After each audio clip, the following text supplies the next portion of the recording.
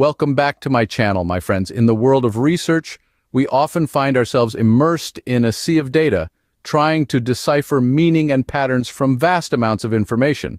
That's where content analysis comes into play. It's a research technique used to make valid and replicable inferences by interpreting and coding textual material. Whether it's analyzing social media posts, transcriptions of interviews, or even historical documents, content analysis can be a powerful tool in your research arsenal. This method can be performed with a varying degree of quantification depending on the nature of your research.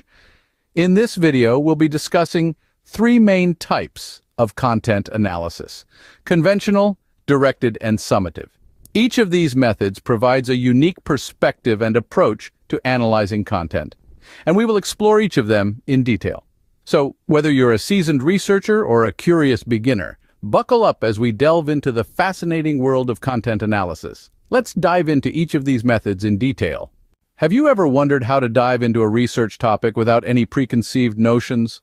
Conventional content analysis might be your answer. This approach is all about exploration. It's like venturing into a jungle without a map, allowing the landscape to reveal its secrets naturally. You approach the data with an open mind, letting themes and patterns emerge on their own. There's no imposing of pre-existing categories on the data here. Instead, you identify patterns, themes, or categories as they surface during the analysis. The beauty of this method is its flexibility.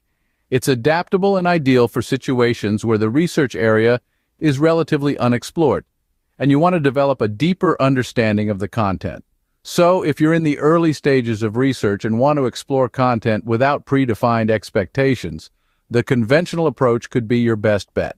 Now, what if you have a set theory or hypothesis that you need to validate? Directed content analysis can help you there. This approach begins with a predefined theory or set of categories. Researchers enter the scene armed with specific concepts or ideas they aim to confirm or elaborate on through their analysis. The methodology of directed content analysis is somewhat different from its conventional counterpart. Here, categories and codes are established in advance, based on existing theories or concepts.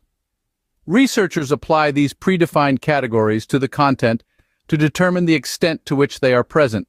This approach is more structured and hypothesis-driven. It's like having a map and a compass in hand, guiding your exploration. It aims to test specific hypotheses or theories, making it a valuable tool in the research toolbox. In terms of use cases, directed content analysis is the choice when researchers want to examine how certain concepts or categories manifest in the content. It's particularly useful for hypothesis testing, theory confirmation, or replication of previous research. In other words, if you're looking to confirm theories or replicate previous research, directed content analysis might be your go-to method. Finally, let's talk about when you need to quantify and summarize your content. That's where summative content analysis comes in. This approach primarily focuses on counting and categorizing specific elements within the content to draw statistical conclusions. Its objective is not just to interpret the content, but to transform it into a numerical form. In terms of methodology, researchers develop a coding scheme with clearly defined categories, and the analysis is often highly structured and systematic. Unlike conventional or directed content analysis, summative content analysis is more quantitative in nature. It emphasizes frequency counts and percentages of occurrence.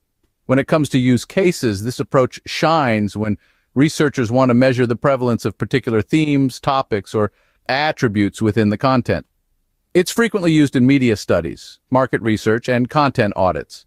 So, if you're aiming to measure the prevalence of particular themes, topics, or attributes within the content, summative content analysis could be your preferred approach.